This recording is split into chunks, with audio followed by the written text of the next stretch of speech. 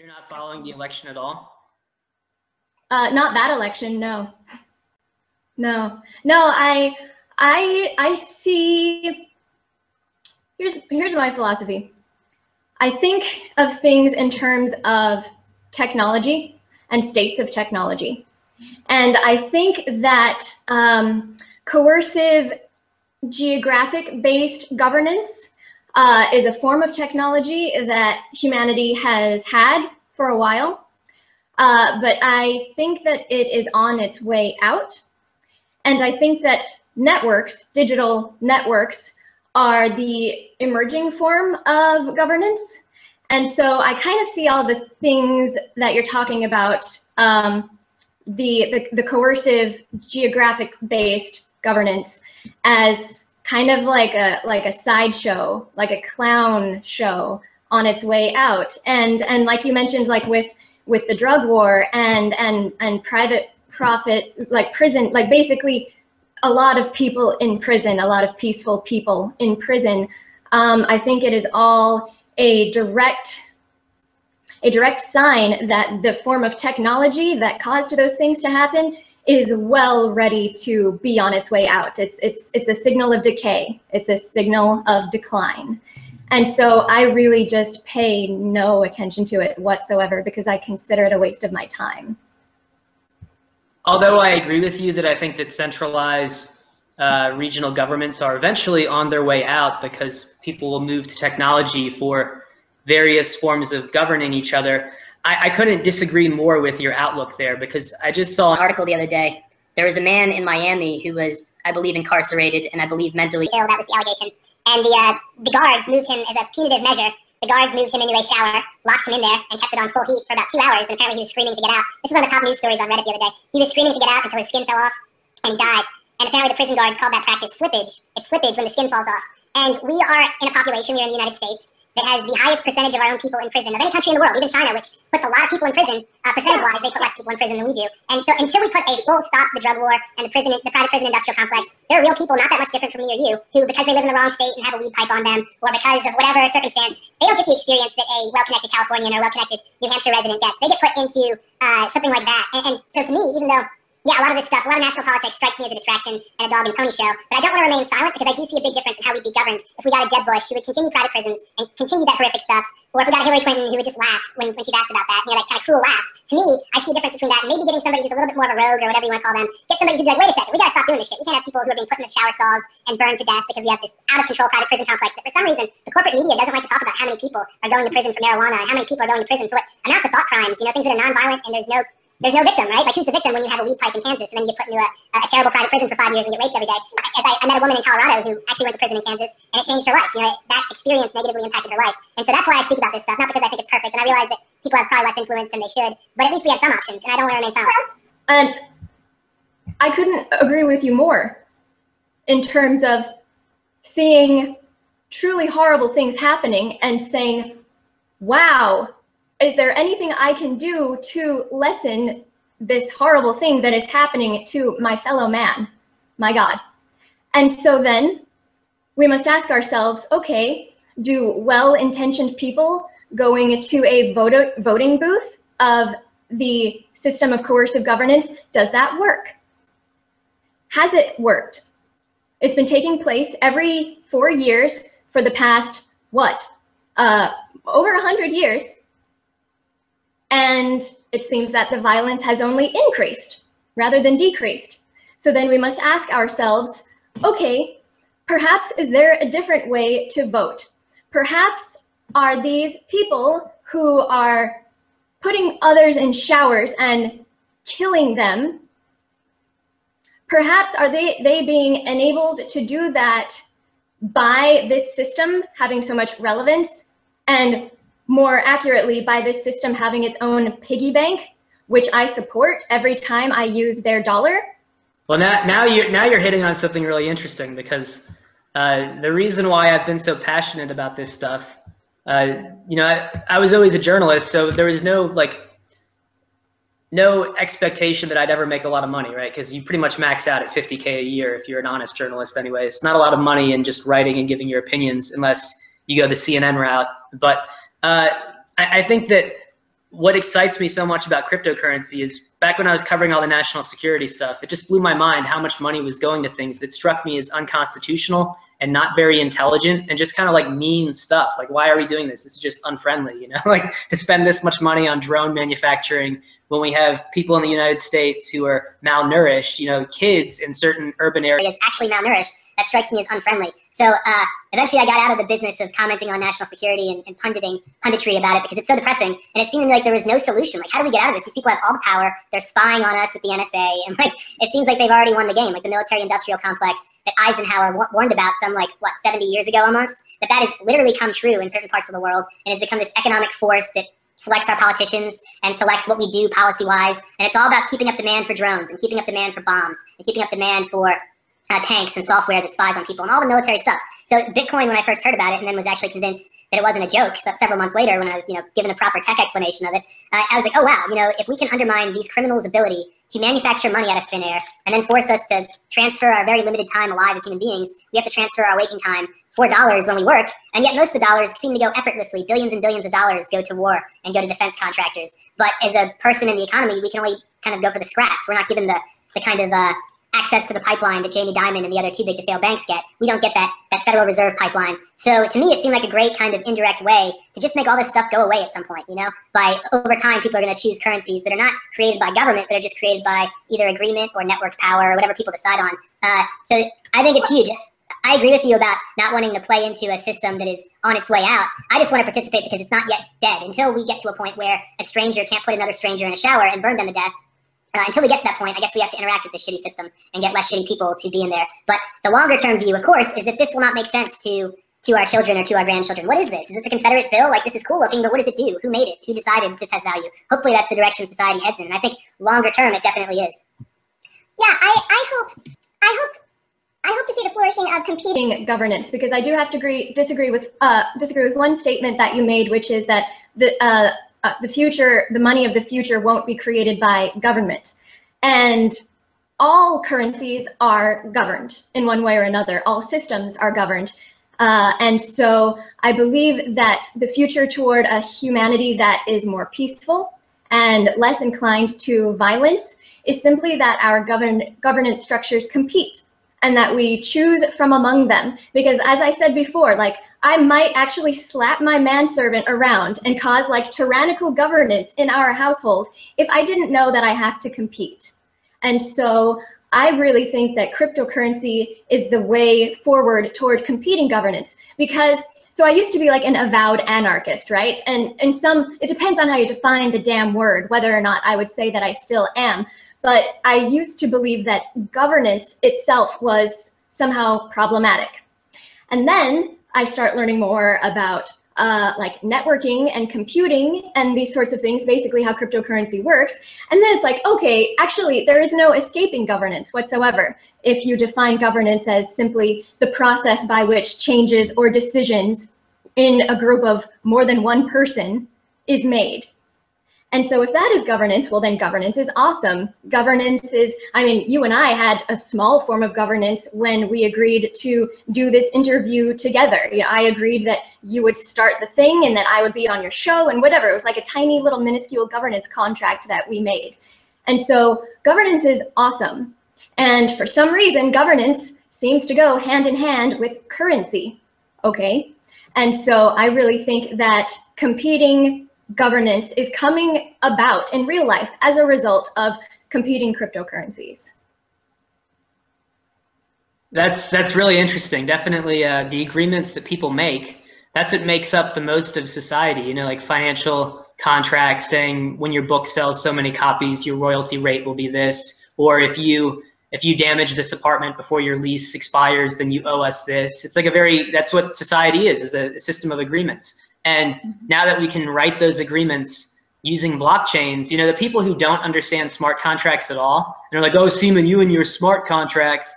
That's exciting to me. To get that kind of comment is actually exciting because it means we are like truly in the pioneering stage where the idea of a smart contract has only been in this society for months or maybe a year at most. And it's still not really a mainstream idea. But the fact that people can mock me and be like, you and your fucking smart contracts, that's where cryptocurrency was at a few years ago, right? Like you and your made up internet money. But then eventually people are like, oh shit, there's actually like a real utility to having something that is not decided by a central bank that's political in nature. So I think similarly, they're going to see that there's value in people being able to make agreements, and there being a kind of arbitration process in terms of when that time amount has gone by or when you receive that amount of money.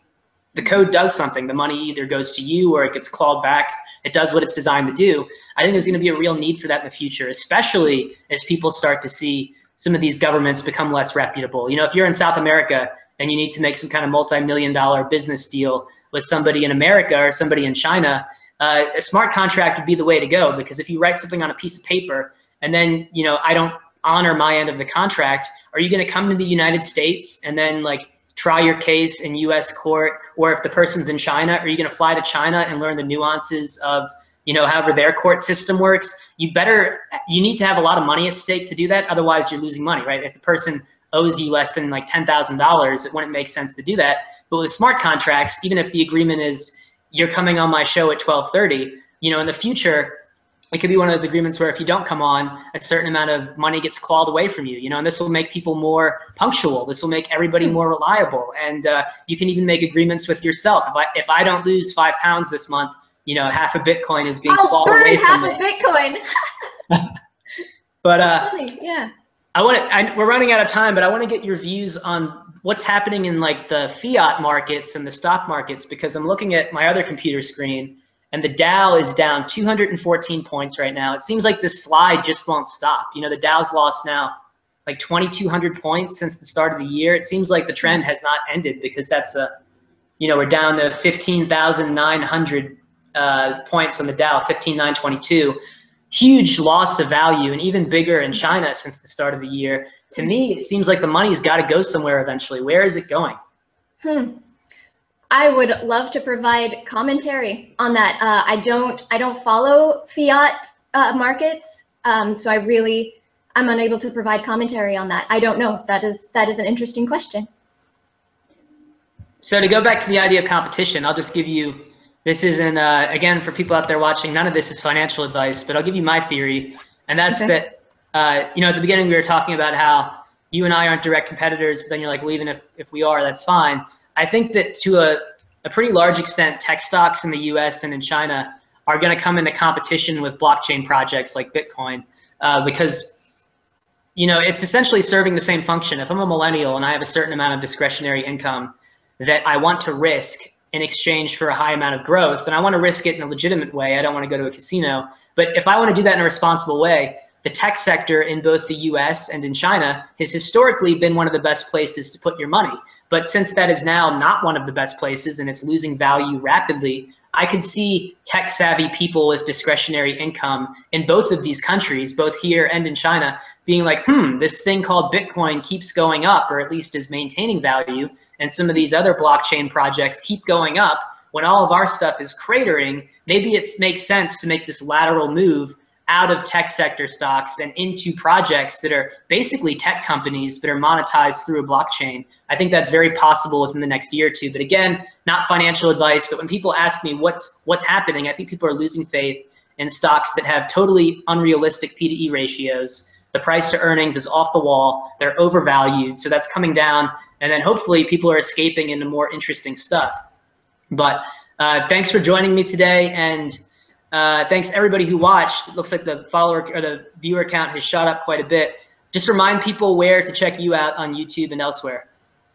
Well, you can check me out at thedailydecrypt.com, and then that links to all of our other profiles. Great. Well, thanks again. And for all you guys out there watching, I still believe in Bitcoin very much. It's just I want to call out people who don't seem to get it. You know, it's like when you fetishize this object and are like, everybody's going to want to just work for this and work for little scraps of Bitcoin for their 0.01 Bitcoin tip, while you sit on your thousands of Bitcoins and you're like, go out, innovate. And then you see other projects that are innovating and you criticize them. That doesn't seem to me to be like what's at the core of decentralization or open source or crypto. I think the whole point of crypto is like everybody creates something.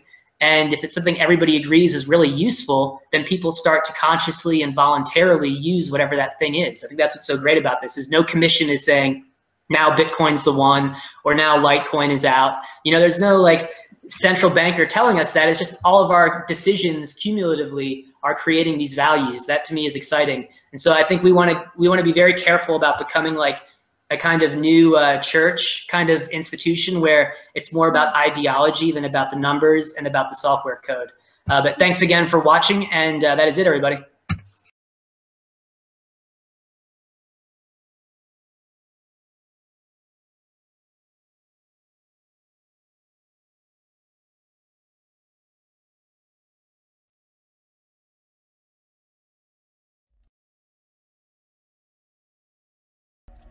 I do expect to see lots of alternative currencies emerge. In fact, over time, I've revised my opinion, and now I believe that instead of hundreds or even thousands of alternative currencies, we're going to see hundreds of thousands, possibly millions of alternative currencies, and all the way down to single-person pseudo-currencies that are reputation management schemes or funding schemes for individuals. Novelty coins and fad coins and meme coins and coins created by 5-year-olds and 6-year-olds in school to trade with their friends. We're going to see millions of currencies. However, all of these currencies will come as successors to Bitcoin, and I think many of them, the ones that will achieve monetary value, will achieve it in collaboration with Bitcoin synergistically. In fact, I wouldn't be surprised if we see several coins backed by Bitcoin, where Bitcoin acts as the reserve currency, as the store of value for long-term consideration. Over time, we may see Bitcoin be used mostly for very large value transactions, very much like the gold standard. And then more nimble currencies take on a more transactional role for day-to-day purchases and things like that. But if they do so, they only strengthen Bitcoin. They don't replace it.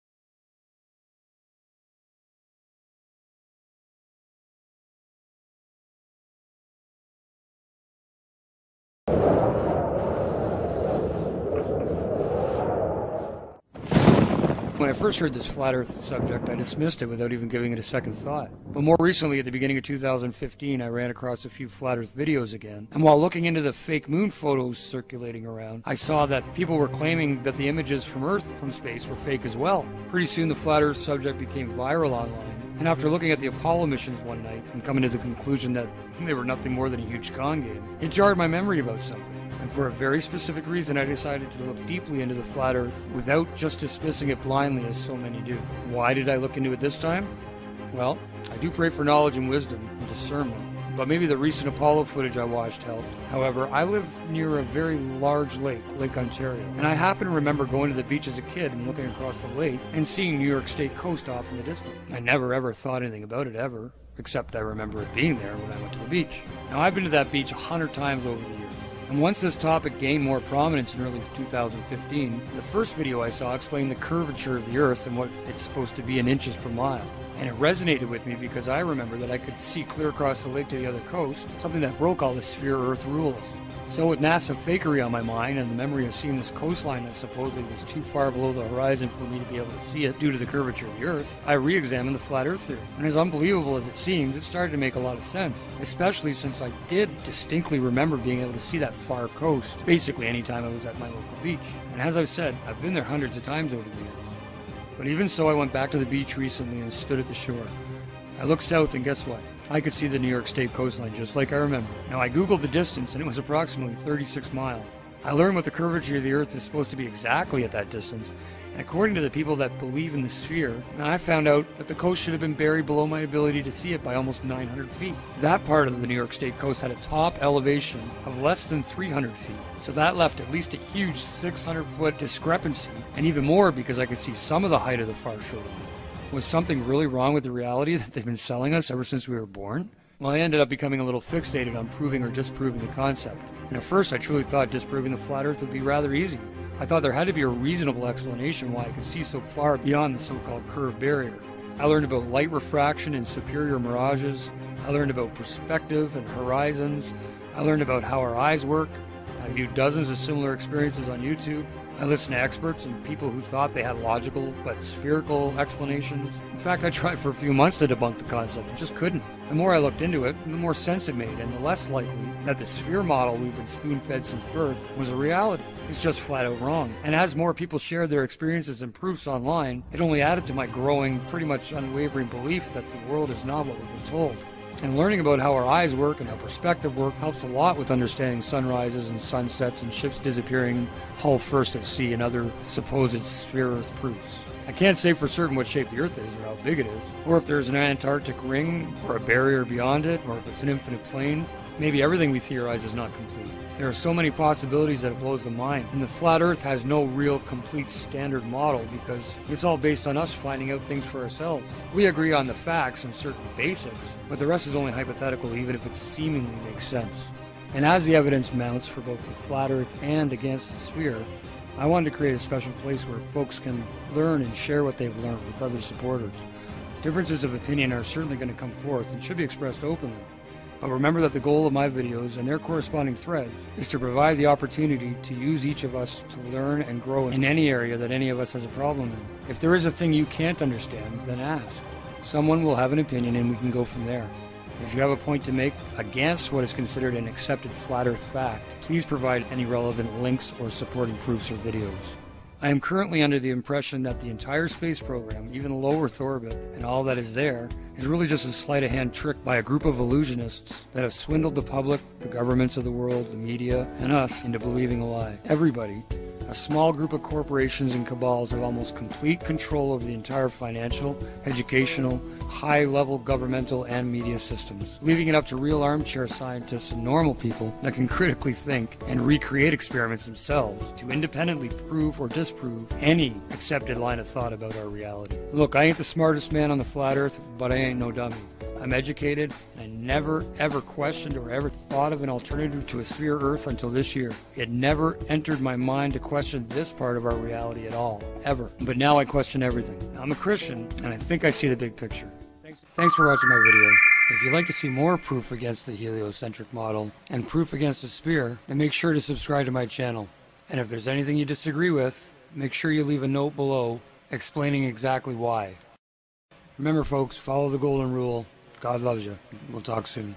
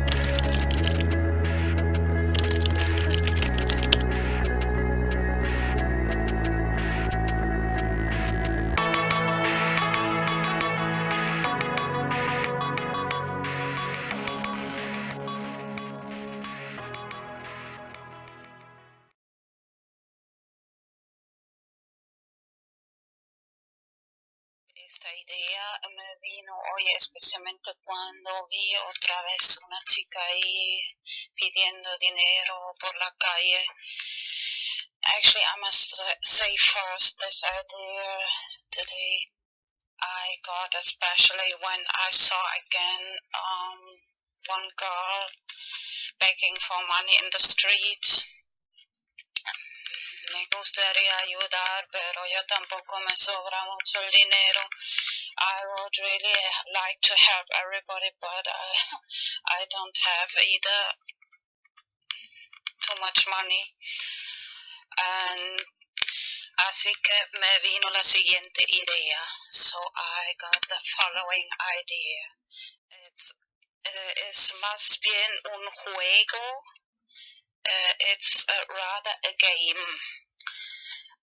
Lo que es muy importante, elegir un monedero de Bitcoin que solo tú misma tienes la llave privada. What is very important to choose Bitcoin wallet company which you only possess the private key. For example, blockchain.info. Por ejemplo, la empresa blockchain.info. Luego, imprimir en papel la llave privada y también guardarlo tú mismo. Then to print in paper the private key and of course save for yourself that private key. Bueno, ya estamos imprimiendo, imprime por lo menos 10. So now we are already printing, so at least print 10 directions, 10 direcciones. Luego pones algo de Bitcoin, una cantidad, lo que te da la gana en esta dirección. Then you put some Bitcoin, the amount, whatever you want, in these directions. Y la próxima vez que sales de casa ya tienes algo que dar a los que están ahí pidiendo por la calle. And the next time you go out of the house, you have already something to give for these people who are begging on the streets. Y por ejemplo, y claro, para tus amigos, amigas, and for your friends, of course. Eso da motivación a la gente para aprender Bitcoin y this gives motivation for the people to learn about Bitcoin. Y la parte del juego consiste en lo siguiente, and the game part consists in the following. Explicas a la gente, mira, esta es la clave privada, que es la clave secreta. You explain to the people, look, this is the private key, which must be secret. And you have it, and me, and explicas, esa persona y yo mismo la tiene. Y antes pensaba en 5 años, pero luego cambié un poco de idea de hasta 4 años. First I thought of 5 years, but then I changed my opinion to 4 years, later explain.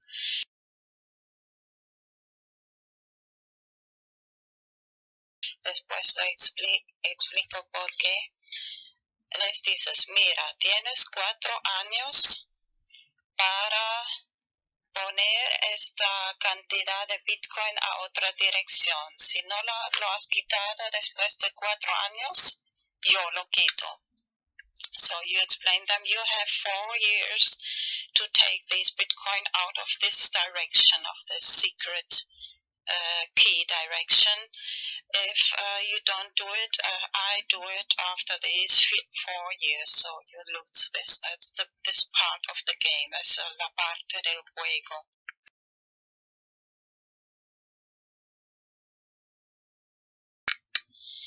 He creado este hashtag BTC4 para hacerlo un poco popular. I created this hashtag BTC4 to make it a little popular. Antes pensaba en 5 años, pero luego cambié a 4 porque te has dado cuenta que en Los Simpson la gente tiene 4 dedos y solo Dios tiene 5 dedos. First, I thought of 5 years, but then I changed my mind to 4 years. Did you notice that in The Simpsons, people have 4 fingers and only God has 5 fingers? I'll show some pictures. Voy a enseñar algunas imágenes de Los Simpsons, de los manos y dedos de Simpsons. Some pictures of the hands and fingers of Simpsons. Pero antes quiero recordar que es muy probable que en también 4 o 5 en los próximos años el valor de Bitcoin puede subir mucho. Just want to remember before that the price of Bitcoin, the value of Bitcoin can rise very much in these next years. Así que si solo pones una cantidad pequeña, más tarde puede ser de gran ayuda. Even if you just put a little small amount, later it can be big help. No solo para, bueno, es un juego. Si la persona lo quita antes de 4 años, es para esta persona. Si no, es para ti, si te recuerdas y guardas bien la llave privada. So this is the game part. If the person takes the money out, it's for that person. But if they forget it after these 4 years, you can take it out. And it can be really... Bueno, imprimir también la llave pública y la llave privada. Y si, por ejemplo, okay, first translate. Print not just the private key, but also the public key. Así que si, por ejemplo, explicas a la gente, Mira, si alguna persona quiere enviarte Bitcoin, pero tú no tienes ninguna dirección, así que puedes dar esta llave pública a la persona. Mira, muy bien, la llave pública, no la llave secreta. Das a esa persona o cualquier persona y te pueden enviar Bitcoin a esa dirección. So remember, the public key you can give to anybody, and if somebody wants to send you some Bitcoin and this person doesn't have any, so you have already this public address where they can send you Bitcoin.